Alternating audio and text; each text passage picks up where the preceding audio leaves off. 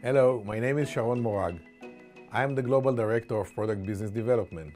During my travels around the world, I have met a lot of growers and they often ask me how to choose the right dripper flow rate. Choosing the right dripper flow rate is a key decision for your crop success. I'd like to discuss the advantages of using a low-flow drippers. We all know that the ideal irrigation is to irrigate according to the plant needs. Today, with the advanced technology that we are using at Rivulis, we can easily use low-flow and even ultra-low flow drippers.